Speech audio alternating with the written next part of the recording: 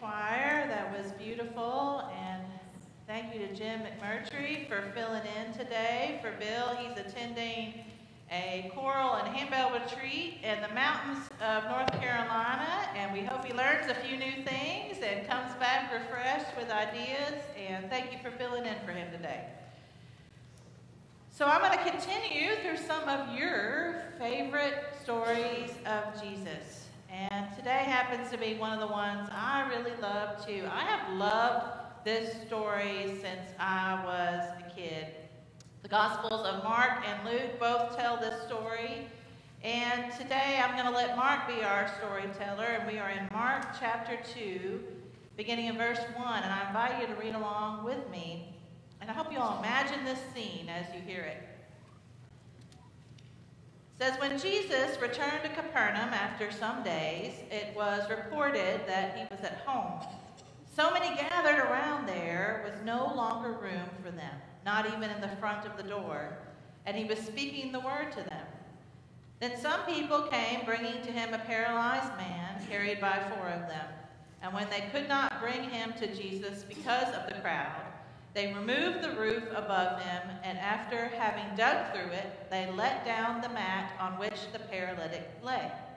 When Jesus saw their faith, he said to the paralytic, "Son, your sins are forgiven."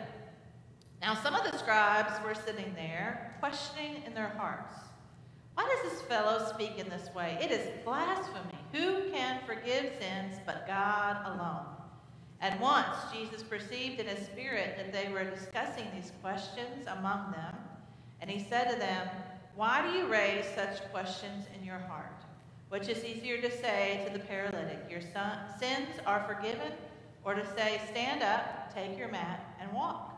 But so that you may know that the Son of Man has authority on earth to forgive sins," he said to the paralytic, "I say to you, stand up, take your mat, and go to your home."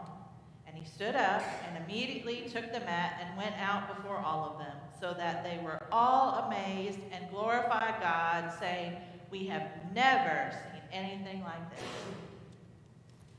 So Jesus has come to Capernaum for the second time in his ministry. It is a village that he knew well, and they know him well, evidently. He's downright famous. Word is spreading about him. He's back. The crowd is growing to hear Jesus. He's back. He's teaching. He's telling stories. They all come to see Jesus. So much so, the doorways and the room is just crammed full of people trying to hear a word from Jesus. Personally, I hate crowds. I hate crowds. I am confident that if I had been there, I would have taken a look at that crowd and said, "Oh well, maybe next time, y'all, let's go on home. It's just too crowded. I don't like to be in a crowd." Maybe it's that feeling of not being able to escape if I needed to. I just don't like being in crowds. But the people there come to hear Jesus so much that they are crowding into this room, and all day long, there's this man down the road who can't walk, who is watching people pass him by on their way to see Jesus. We know, of course I hope we know, that this man wasn't some especially sinful person. This wasn't a punishment for something he did. It was who he was. And it was especially common for people in his time and place who were disabled to live life begging on the streets. Those 4 corners of the mat were his entire world, and people keep passing him by. Had he tried to get there? Had the crowd just been too big, too strong? 4 people, the scripture says. Were they friends? Were they family? We were strangers? We don't know. 4 people each grab a corner of his mat, and they take him the rest of the way to see Jesus. But those crowds, the awful crowds, did they get there and say, "Look, hey buddy, we tried. I'm sorry, maybe next time. The crowds are too big. We should have gotten here earlier. It's not meant to be. Maybe if you just sit right here, Jesus will walk past this direction later on, and he will see you, and you'll get to talk to him." Did they give him some good, rational reasons for why it didn't work out? No. They each grab a corner of his mat. They haul him up on the top of a roof of a crowded house that Jesus is sitting in. Somebody else's roof, by the way. Let me just say, that might have been the last time that family ever hosted Jesus and the disciples. Somebody else's house, not their roof, and they bust a hole in their roof and lower him on a mat to the ground. Can't you just see this? Jesus is in that house. He's teaching, everyone seated around him. They're crowded around the walls, listening to every word, and suddenly little bits of dirt are falling down on Jesus' head and everybody else's head, and before long, the light is breaking through, and everyone's squinting up as they see this shadow of a person being lowered down to the ground, and there he is, finally, practically at Jesus' feet. This man who has spent his whole life being passed over. This man who has been told in countless ways that he is on the outs 1,000,000 different times.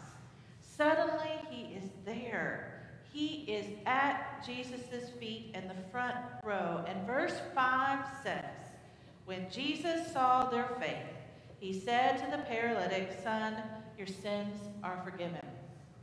Did you notice? When he saw their faith, all of their faith, not just the man on the mat, but the people who grabbed the four corners of his mat and busted a hole in the roof to get their friend to Jesus. When he saw their faith, it moved him. And as the story goes, Jesus offers him forgiveness, and that's when the theological door bouncers get up in arms about this. Who can forgive sins but God? This is blasphemous. And that's when Jesus decides to literally show them his authority by saying, "Stand up, take your mat, and go home." And immediately, he stands up, takes his mat, and walks out of there. He doesn't leave the same way he came. He goes down through the hole in the roof, and he walks out the door. The people are amazed. His mat carriers found a way to get him to Jesus. They didn't give up. They didn't offer an excuse. They rolled up their sleeves and risked making some very angry homeowners just to get this man to Jesus. And that man didn't leave the same way he came. He walked out of there. Came down the hole in the roof and walked out of the door. That's what experiences with Jesus do to all of us. He leaves us changed. And maybe we haven't had this man's exact life experience, but at some point in our lives, I know that we have all been the ones who needed help. We have been the ones who needed encouragement. We have needed support, someone simply to show up for us and do the heavy lifting when we can't do it ourselves. Who have been your mat carriers? Who are those people in your life? They are the people who show up when times get rough. They are the ones who pray for you when you no longer have the words. They are the people who have taught you and shown you what stubborn faith looks like. And when others say, "Look, we tried, it's not going to work out," the mat carrier says, "We'll find a way." They do the heavy lifting. They believe for you when you don't, because that's what mat carriers do. They get us to Jesus in ways we may never even fully realize. Who have been those people? Who are your mat carriers? You know, I remember a woman I knew in her late 80s, and she had lost a child. Must have been 50 or 60 years ago. And she has a longtime friend she's known almost all her life who still sends her a card on his birthday every year. Mat carriers remember. You know, I've told you before about a teenager I knew who had lived through a lot of trauma and loss. She was actually having a real mental health crisis when she was about 15, 16, and thankfully she was getting help. She was spending time in a psychiatric hospital for teenagers, which, by the way, she happens to be the chaplain of that hospital today. But she has said that while she was there, once a week, her pastor would come and he would bring a Frisch's Big Boy hot fudge cake for her. And they would eat it together. And she said every week he had the same thing to tell me, that she was loved by God in ways she didn't even know, fearfully and wonderfully made, and that she was going to be okay one day, that she'd be okay. You see, mat carriers remind us who we are. You know, Howard Thurman, he's a great Baptist preacher, really the grandfather of the whole nonviolent civil rights movement. If you didn't learn about him in school, you should learn about him. Howard Thurman, he was the director of religious life of Morehouse Spelman College, Boston University. He wrote many, many books. He wrote a book called Jesus and the Disinherited that have been influential, and his influence in the Christian world still continues to this day. And Howard went to school as far as he could go in segregated schools, Daytona, Florida. He was born in 1899, and he went to 7th grade. And he desperately wanted to be able to go to high school, and there were 3 high schools in the state of Florida for black students at that time. And his family scraped together and worked hard to financially send him to school for high school in Jacksonville.